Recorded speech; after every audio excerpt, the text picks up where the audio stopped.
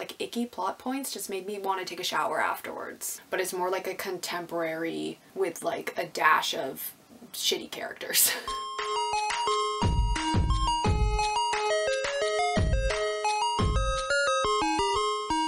Hello everybody, it's your girl Jay, and today I am here with my worst books of 2021. These are the books that I hated the most. I am not even going to give a disclaimer because, like, deal with it. I didn't like these books. Other people do like these books, and that's great, but they just weren't for me. These are also in no particular order. They're just the books that I read this year that I did not enjoy in the slightest. So without further ado, let us get started. I'm gonna start off with the ones that I still have my physical copies of because I just haven't brought them to the thrift store yet. But the first one that I shall talk about is My True Love Gave to Me by a variety of authors. This is the OG Christmas anthology that when you ask for a Christmas anthology, people recommend this. I did not like it. I gave it 2 out of 5 stars, I believe. I only liked 2 out of the 12 stories in this, so I gave it a 2 out of 5 stars to represent my anger at that fact. I found this book so frustrating because there are a lot of authors that I really did think that I was going to enjoy their stories from. The one thing I will say about this book is that the cover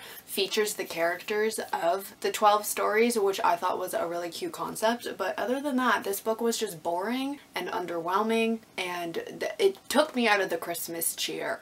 Next up is Squad by Mariah McCarthy. This was like a cheerleader thriller. This follows a girl named Jenna who is a junior. She's a cheerleader and she has a best friend on the squad as well. But then Regine, her best friend, starts hanging out with another girl on the squad, and Jenna starts to feel very left out and excluded, and then she turns into like this little evil demon of a girl and just does everything in her power to make the squad like fall apart basically, and it was just a lot. Jenna was a lot. This book has a big focus on revenge and how Jenna went about getting her revenge, but she became so obsessive with this revenge that it just got annoying very quickly, and the things that she was doing to get that revenge just didn't make sense for what she had been done to her, if that makes sense. Like, she just went over the top when it was like not needed. I was just not a fan of this. I just didn't like it. I thought it was like a thriller, but it's more like a contemporary with like a dash of shitty characters. The next book that I have is actually like a whole trilogy, but I'm only gonna hold up the first book because I don't care enough to go get the other 2, but it is the Madison Avery series. The first book is Once Dead Twice Shy, and this is by Kim Harrison. This was actually like one of my final reads of 2021, and it was so bad that the entire trilogy made it onto this list. This follows Madison Avery, who dies on the night of her prom, but before her death she is able to grab the mysterious amulet from around the neck of the Dark Reaper that is trying to scythe her, and this amulet gives her the form of a body, and now she is towing the line of the living and the dead. But the Reaper wants his amulet back, and he'll stop at nothing in order to get it, and it's like the story of that. These 3 books are literally just the exact same book done 3 times. It was just repetitive and boring. I hated the main character, Avery, Madison. Her name is Madison. Her last name is Avery. But she was just so annoying. She was like a cardboard cutout of a goth girl, but like had special snowflake syndrome, and she was always talking about how she had purple tipped hair and ripped clothing that featured a lot of skulls, and therefore she wasn't like other girls, and that's why nobody liked her. And it just got old really quickly, and it went on for 3 books. Why I read the rest of the trilogy, I don't know, just because I owned the books, but I regret it. I really do. The next book I have is The Ballad of Amy Miles, and this is by Christy Dallas Alley, and this was a lot.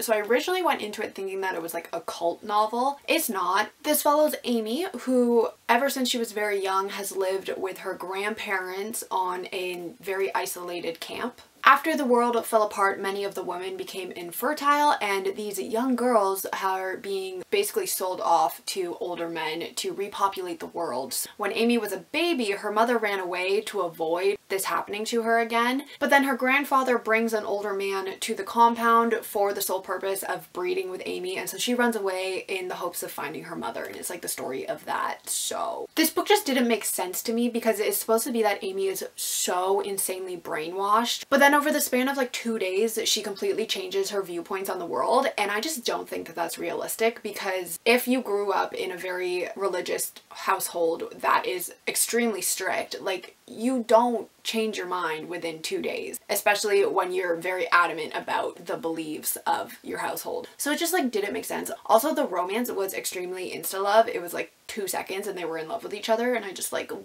not a fan of that. I just was not invested in this story at all. The entire time I was reading it, I was just rolling my eyes at the character development and what was going on, and that was upsetting because, like, cult book, I thought it was gonna be so good and it just was not. The next one I have is Spells Trouble by PC Cast and Kristen Cast, and I was very excited about this because they wrote the House of Night series, and the House of Night series, although very, very bad, it was the series that really truly got me into reading because it was just such an addictive story. I was initially so excited about this book because it follows twins who are also witches. Hello, Twitches. I love it. I thought it was gonna be so good, and just wasn't. I won't lie, this book had me in the prologue. I thought it was going to be so good. I was hooked. I was so intrigued with the story. But then chapter 1 came and it did not follow the same people from the prologue as it did in chapter 1, because it was like the past was the prologue. So it was like people from like 1920 or something like that, whenever witches were around. 1930?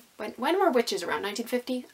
I don't know. 1800s? Probably. Both of these main characters, their names were Mercy and... no, their last name was Mercy. What was their names? Nope, I lied. It was Hunter and Mercy Good. That was their names. They were both so irritating. They drove me insane over how self-absorbed and annoying they were. They literally did not care about anybody but themselves. I also just think that the writing and the dialogue in this was very childish. It was very stilted and just became annoying very quickly. It was also very repetitive. Felt like the exact same thing was happening over and over and over and over and over and over and over and over again with no end.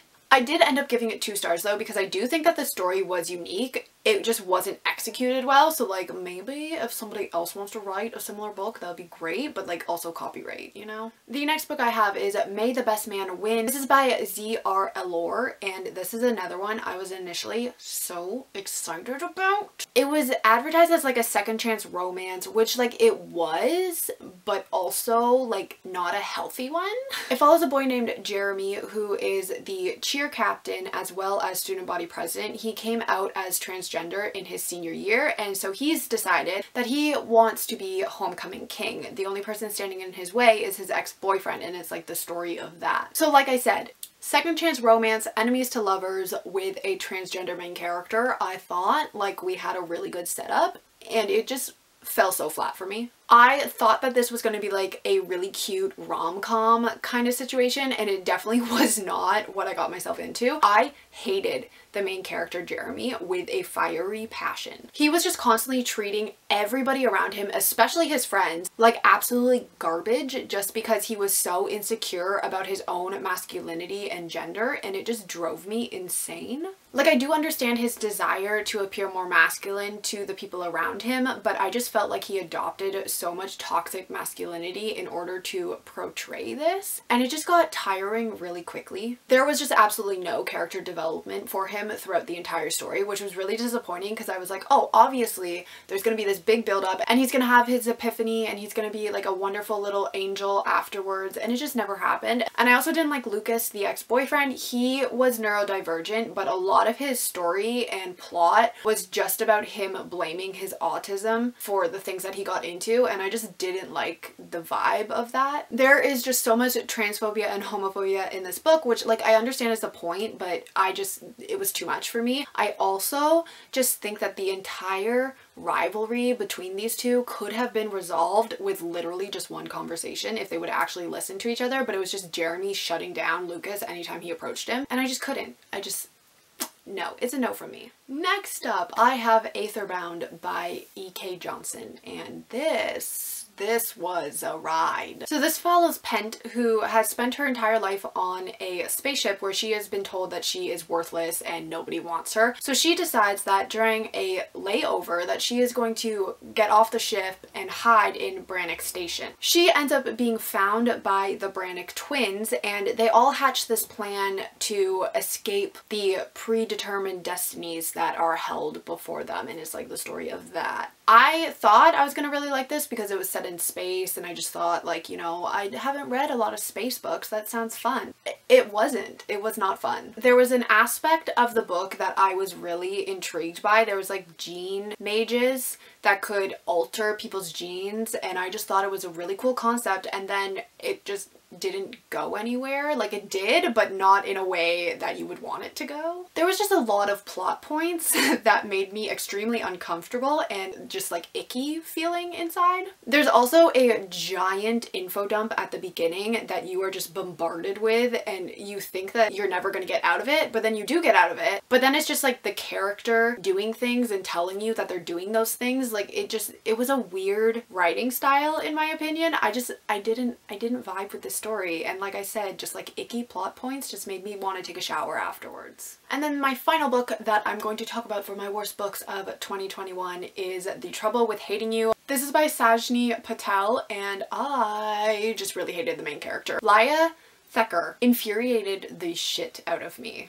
It basically follows Laya, who is a very successful biochemical engineer, and she is solely focused on her career. That's it. That's all she wants. She's not about marriage. She doesn't want anything to do with it. So when her over-controlling dad proposes that she get married, she is like, hell no. I ain't gonna do that. So in steps Jay, who you think I would like because we literally have the same name, but no, I did not like him that much. But he is set up by their parents. Before they're even able to meet, Laya runs out the back door and literally runs right into him, and then is just super duper rude to him. And it's like not his fault, because like he didn't know that she didn't know that she was getting set up. So like, stop being a bitch, you know? But then the next day, Jay ends up being the lawyer who is assigned to the company that she belongs to that is going bankrupt, and his sole purpose is to make sure that they don't go bankrupt. So they're gonna have to spend a lot of time together, and they quickly realize that they both infuriate each other. But then when they have to spend more time together, they quickly realize that maybe there's something here. So it's like an enemies to lovers, which